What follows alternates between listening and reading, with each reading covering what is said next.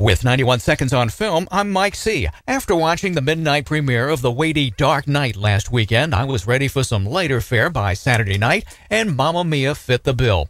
Two films could not appear or in fact be more different, but in fact Mamma Mia shares one issue with the latest Caped Crusader episode, and that's adaptation. In The Dark Knight, director Chris Nolan wrestles with adapting a two-dimensional comic book character to serious filmmaking. In Mamma Mia, director Phylinda Lloyd faces bringing a story from the contrived world of the musical stage to the big screen.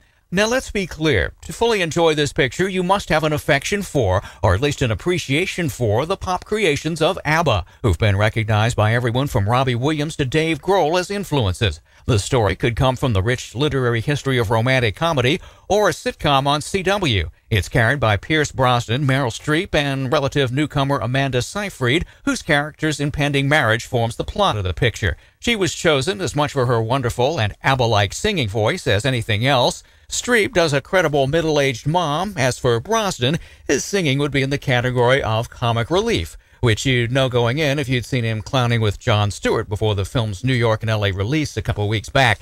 Also on the plus side for Mamma Mia is the sunny on-location filming and extensive use of local extras. It would be hard to mess up the cinematography in such circumstances, which probably explains why the Greek islands remain such a popular destination for vacationers.